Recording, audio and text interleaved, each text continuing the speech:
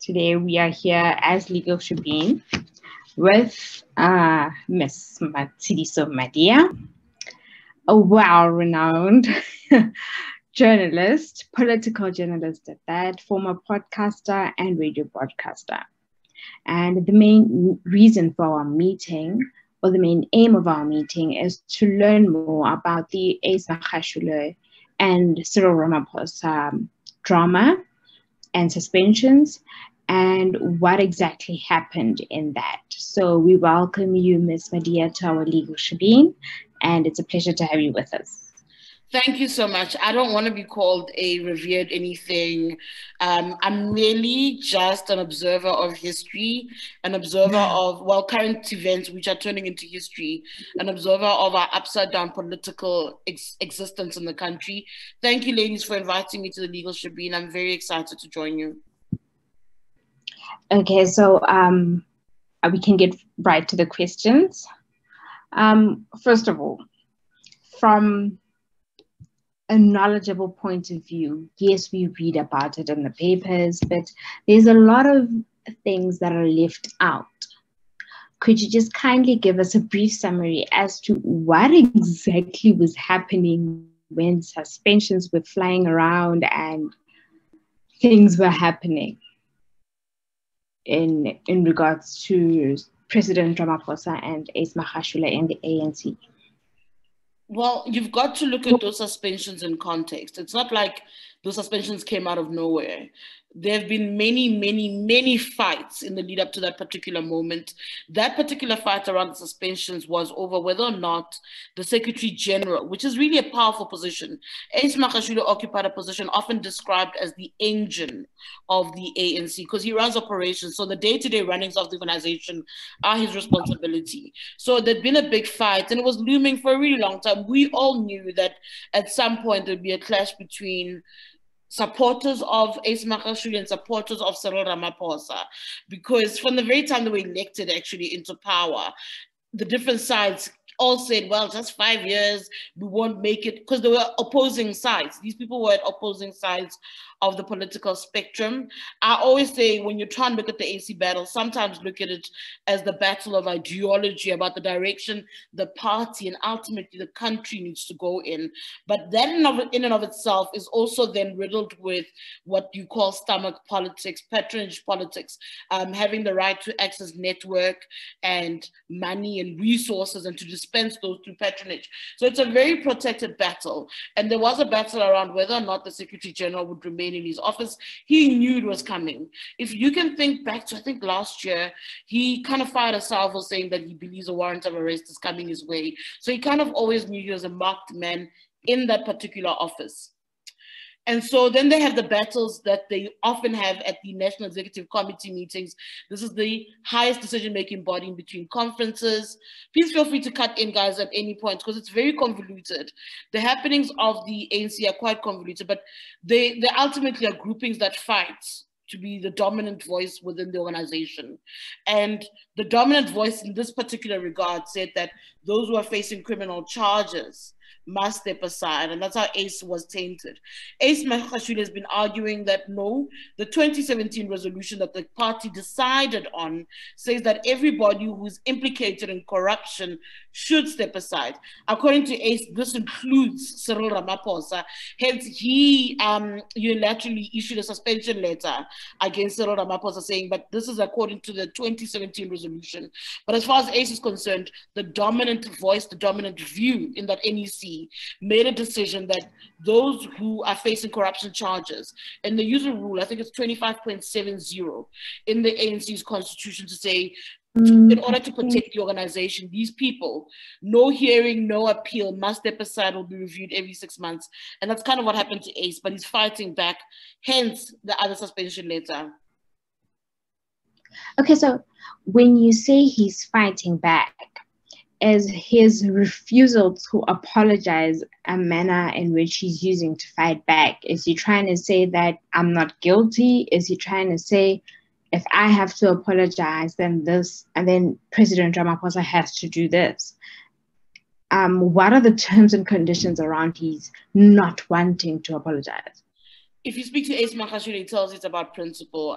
He calls me from time to time and we speak about his troubles and I report on them. And he argues to you it's not about being stubborn and being angry with the ANC. It's about principle. That's the argument he makes. But in the greater scheme of things, to be honest with you, Funeka, it's also political. In politics, perceptions matter. The person who caves in between these two leaders is seen to be weaker. Cyril Ramaphosa has a very long period of being seen as the weaker leader in the ANC for a very long time.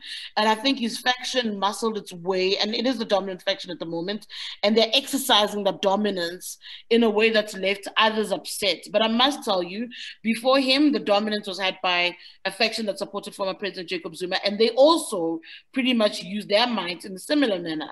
And Ace Magashule, who was called a lifetime chair, he was in charge of the ANC in the Free State since 1992 until 2017. He is often accused of dealing with people in such a ruthless manner. With regards to the apology, it's he who caves is weaker. And Ace Magashule knows that. He can't afford to cave. I often say to them, so there is no turning back. You guys have positioned yourselves in a way that you can't retract. None of you can afford to retract because politically you look weaker for it. So there is that also that argument as well. And Ace Magashule will not want to look weaker. He does not want to be seen to cower to Cyril Ramaphosa. And Cyril Ramaphosa's presidency cannot afford to have a leader seen to be weakened merely by threats and refusals to say, you know, Ace Magashule won't step down. When we started the meeting, I said to you, oh, I've got deadlines. It's because they had a closed meeting, a National Working Committee meeting yesterday. And a lot of the talk was the ANC must move towards explaining Ace Magashule. And I had insiders calling me saying, no, that's not what we're going to do yet. We want to investigate him for misconduct. We want to engage him about failing to apologize to the ANC for what he did with regards to the suspension letter. So there'll be constant back and forths between the different factions. So on what grounds can a person who is currently facing corruption charges be successful in terms of like asking for a reversal with regards to the suspension? Within the ANC, of course. Everything else outside of the ANC is by the law and should be independent bodies, and the party should not have a say. Within the ANC, it's such a hard one. The suspension that's been issued out is under that rule I was talking about, 25.70. When you read the rule, it doesn't have room for appeals. It doesn't have room for trying to make an argument. I mean, it's an appeal, an argument against the suspension. It places the organization above the person. However, the NEC and Jesse Duarte, the Deputy Secretary General, said to me that they're trying to put in processes because one of the processes in the lead up to this particular moment was setting up guidelines and principles that would guide the process of stepping aside for the ANC. And those allow for an independent body to work as an appeals body. But again, the rule in black and white that trumps the guidelines is this one that says that there is no appeal, that the only mechanism of review is one that asks for the party to look at your case in 6 months' time, hoping that maybe your matter has been dealt with and is no longer in the courts. Sorry about my internet, but that your matter is no longer in the courts or that it's moved on and you can come back. But for someone like Ace, the fear is at his age, a comeback gets ruled out. And the way our court systems operate, justice turns very slowly in our country. There's no guarantee that the matter will be off the table, off the roll, dismissed in any way by the time 6 months roll in. And that's part of the fight, is that this closes the window to his political career, really. Okay, so it's deeper than what I actually thought. It's like so I was convoluted. saying, when it's so convoluted. You got to do, I always argue that people have to do a little bit of reading on the ANC when they want to understand the ANC, because nothing is fresh. You need institutional memory to understand what you're dealing with. I often rely on much older journalists like Busofi Mokoena, Bomahlati, to ask them, so you were there in 2007. What do you remember? What do you remember from 19? What? In politics, institutional memory is everything. Wow. I'm just shocked by the information I'm getting right now. Because like I was saying, no, not at all. It's good because a lot of people are, what's happening? We see the suspensions here, letters of suspensions there, there's this, there's... So, but then now, considering that Ace has been suspended, the people who are in support of his of him and him not getting suspended, would they be deemed to be in the same basket as him or in the same group? And would they be deemed to be as corrupt as he is portrayed to be? this is the only warning I'm going to give you guys as people in the law fraternity. And you learn it I suppose you should know this. There is no such thing as a clean politician. I don't believe in one. I think that to paint one set of politicians as corrupt and leave the other as saints is dangerous. That's how South Africa got to where it is. When people argue, oh, Praveen is clean, I go, where? He's a politician, guys. They have maneuvered the system exactly the same way, that they operate in similar ways. Some color in the lines, some color outside the lines. It really, for me, on a greater scheme of things, the way I deal with politicians is same. And I think if you adopt that attitude, you help yourself, you know. People were applauding Dr. Zweli Mkhize. Have you seen the allegations of corruption coming out of the Department of Health during COVID? It's scary because politicians are the same. But anyway, I don't think the people who are in ACE's camp are necessarily in the same light. You've got somebody like Bongani Bongo, who is also facing corruption charges, who's also been suspended. But in the greater scheme of things, the thing about politics is it's fluid, right? So today you are in a grouping that's deemed to be horrible and should be outcast. Tomorrow you can easily work your way back into the group that's dominant and be a hero. So it really, the situation switches from president to the politics of the day and the issues of the day. They talk about people like turncoats. Fikile Mbalula is somebody that people attack a lot because Fikile Mbalula, for instance, wasn't pro-Cyril Ramaphosa. Fikile Mbalula in 2012 wasn't pro-Jacob Zuma. And then he switched sides and pledged allegiance to whoever's in charge at the moment. And people say, yeah, but you do that to look after your stomach. You know, you do that because you want to remain a minister, you're a turncoat, you're not loyal. So you find that in politics, nobody's loyal to anything but themselves. So you can't necessarily put, I can never put people in one basket because they move. It's so fluid. It's so scary how loyalties switch. I don't know if you'll believe me if I said to you, once upon a time, Praveen Gordhan was loyal to Jacob Zuma, former President Jacob Zuma. He was. Absolutely. I mean, Julius Malema was once loyal to Jacob Zuma as well, said that, you know, they'd kill for Zuma. Today, where are they? So you need to understand how politics is loyal to nobody but self. So nobody can really be in one single breadbasket because they'll negotiate a way out, and that way out might be to throw somebody else under a bus. It's a silly system, but it is what it is. So with the ANC being the ruling party in South Africa right now, would the internal conflicts then affect the fight against the coronavirus pandemic, the fight of stopping the third wave? Does their fight impact society when facing or dealing with the pandemic? I think their fights have impacted society through and through. ANC's battles reverberate right throughout the country. Of course, it'll affect COVID because they were stealing COVID-19 PPEs. People linked to the ANC. I mean, people linked to the governing party. I don't like to call it a ruling party because we're not a dictatorship. We're a democracy, and they've been mandated to govern. I strongly feel people linked to the governing party have been found wanting, and their battles often take away the focus from very necessary things in the country. You don't even have to look at just COVID and COVID resources and the third wave, which we are currently in. It's not about that. It's about basic things, basic service delivery, where money is looted when it's meant to build roads, to provide water, electricity, and then they fight over that money amongst themselves. Then you have a big issue. I definitely think that the ANC has gotten in the way. In fact, I've often moved to saying to South Africans, when you go to elections, you need to think really hard about whether or not the current state of the country, the status quo, works for you.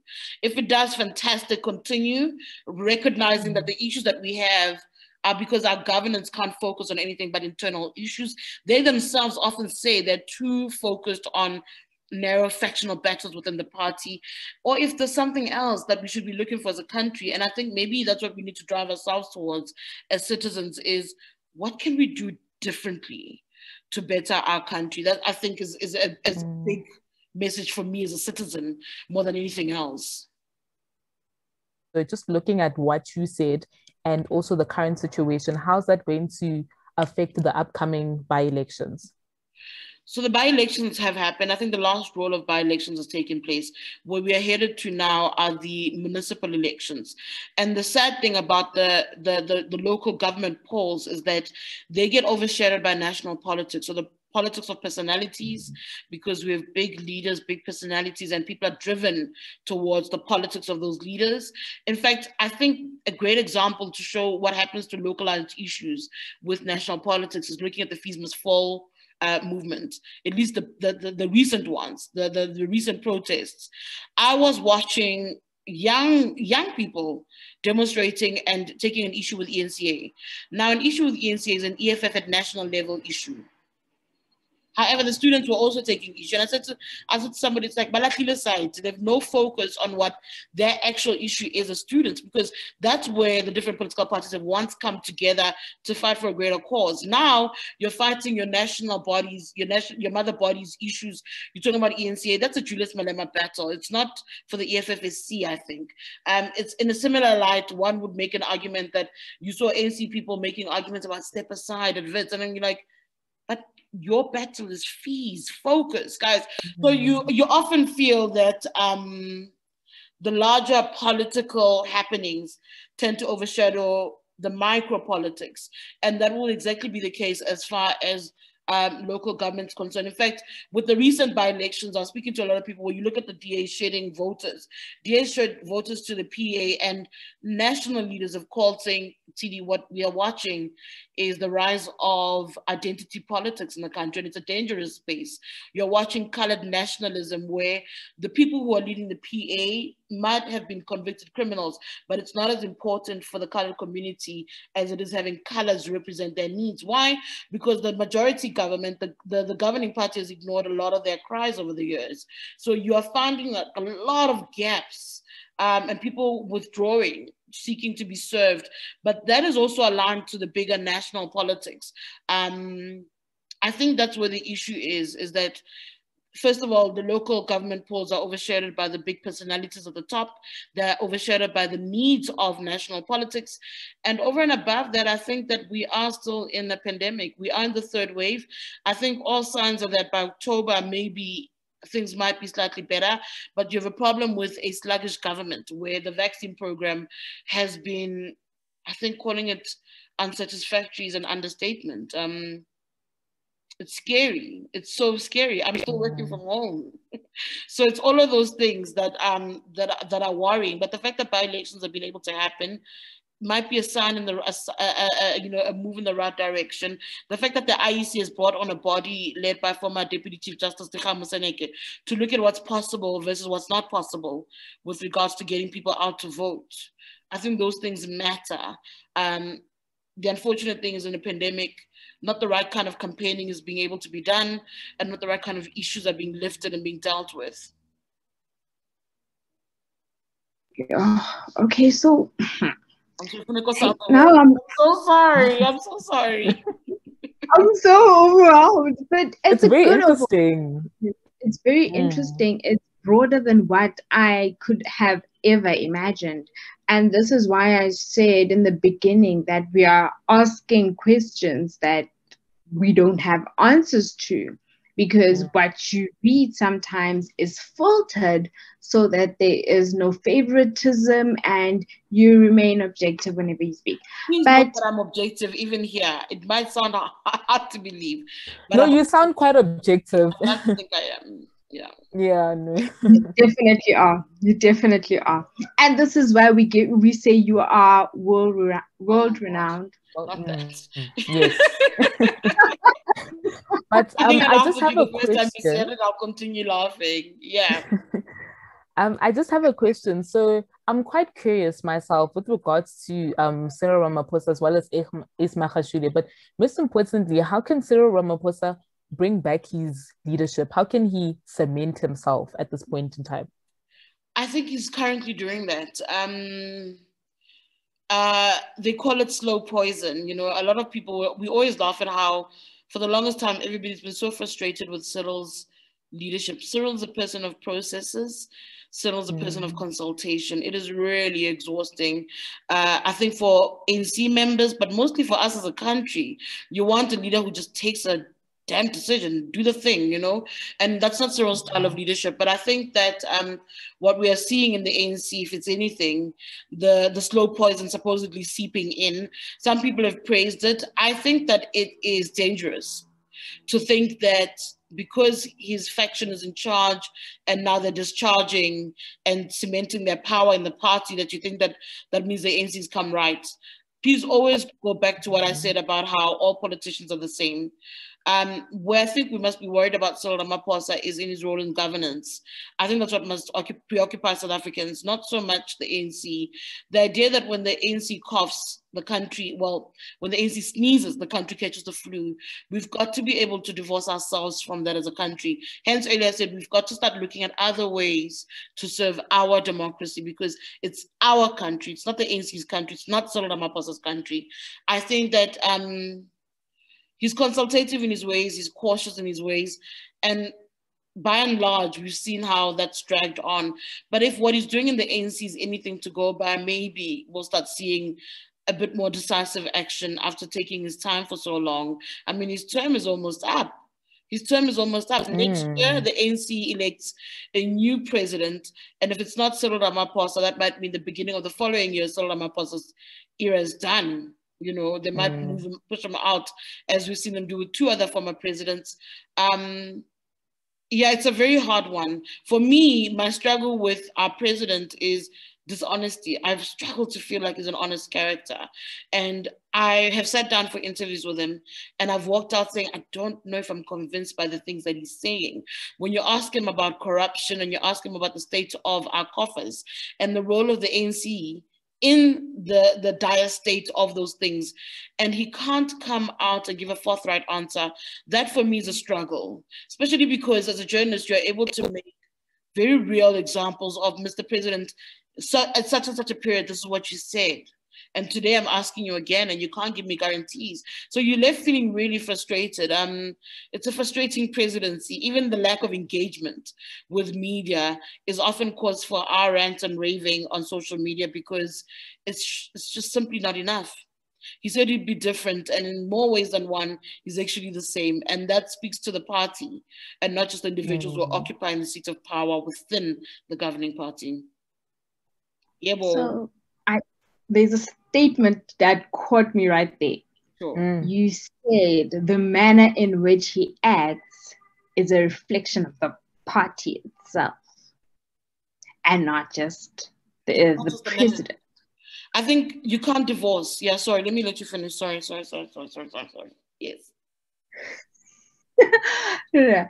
I want us to dwell on this just a little bit, because if the manner in which the president right now is operating is the manner in which the ANC is operating at large, what does that say for our future, one, as a country?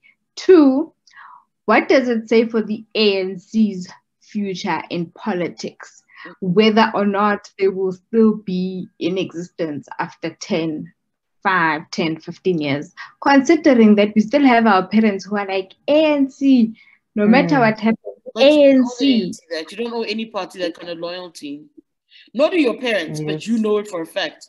I think that it's disjointed. I think that anybody, and there was that, by the way, there were people in the country who would love to divorce Cyril Ramaphosa from the ANC. You can't.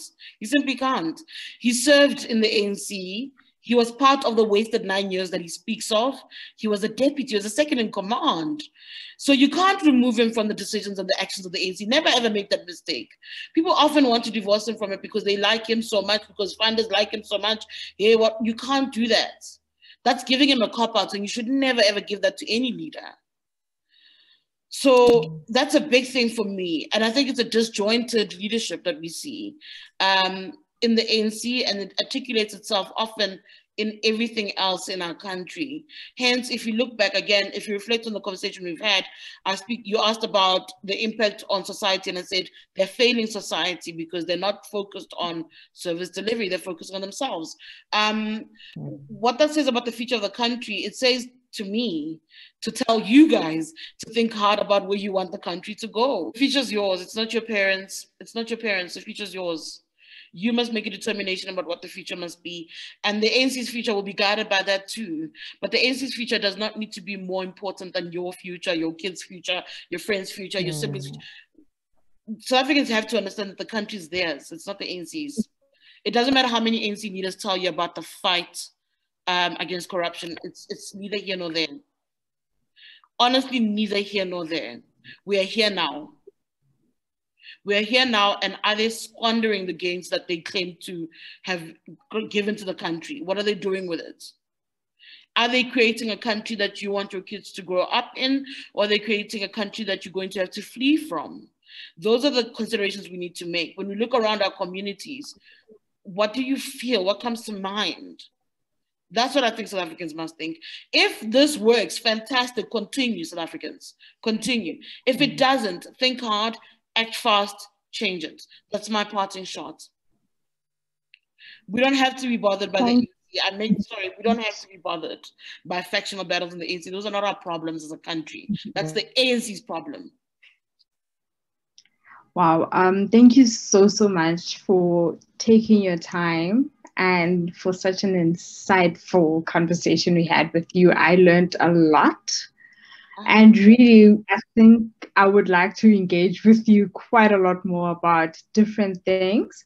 Yes. So I'm definitely certain we might, as the legal shipping, just ask for 1 or 2 more meetings, conversations. As long as deadlines are not in the way, for today, it's fine. That's fine. But for today, thank you so much. It's a pleasure. Thank you guys so much. I think it's fantastic. Thank you so much for your time. I think it's incredible that you are young and seeking answers and seeking to engage. I think that's the right path. That's the path that I'm talking about. Like trying to figure out what's happening in your world and how you play a role in your world or how it relates to you, so you can chart your way around that that existence. I think that's the future. That's it, guys. Well done. Thank you so much for that.